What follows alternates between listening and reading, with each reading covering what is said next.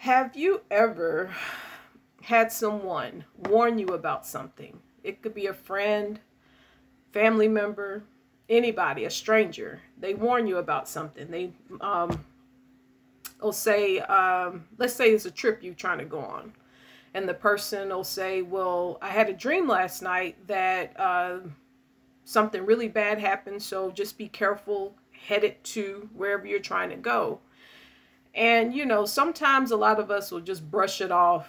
Man, you don't know what you're talking about. And then it actually comes to pass. Or someone warns you about your partner. Hey, I don't know about this person. I think this person is trying to set you up, maybe to hurt you or harm you. And then they just ignore it. You're just jealous. You just want that person for yourself. And then it comes to pass. The universe works in very mysterious ways. And God has a way of moving through people to get a message to you. So always pay attention. So really quick, I want to read something. Life is filled with warnings. Warnings are given that we may avoid disaster. We're warned against bad choices and their bad consequences. We either heed the warning or ignore it. Usually we ignore it, and then something bad happens and like, I wish I would have, you know, listened or whatever.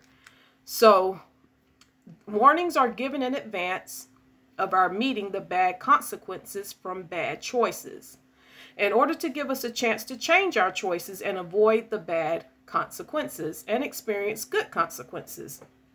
Things that are bad for our health have warning labels. You know you're not supposed to be drinking alcohol. I understand you're very unhappy, but you know drowning yourself in alcohol is not good for your health. So you shouldn't be doing it. Take it to God. But I just want to cut and say that. But yeah, things that are bad for our health have warning labels on them, but that doesn't stop people from consuming them. Highway signs have like signs of warnings or danger ahead and advise us to slow down. These warnings are ignored by many, and then we end up in accidents. Our conscience warns us in advance of wrong thoughts and actions.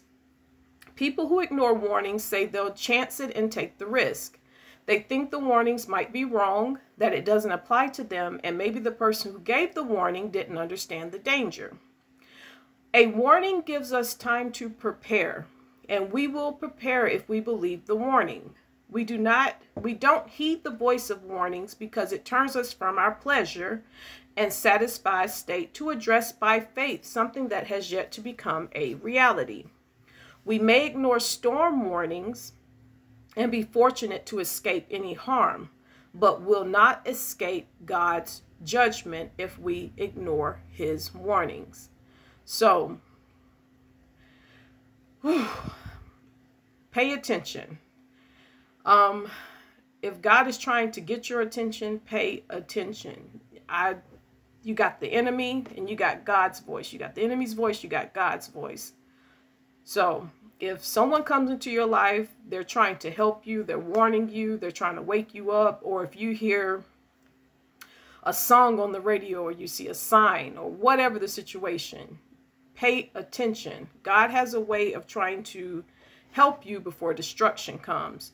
If God tells you to stop bothering somebody, stop bullying them, stop sending them negative energy or whatever you're doing, I would pay attention. I would, listen, because God's judgment is bigger, and a lot of people are just not listening. So really quick message. I did not mean for it to be 4 minutes. But yeah, if you come across this video, it was meant for you to see, and I hope you receive this message with love, and I'll see you in the next video.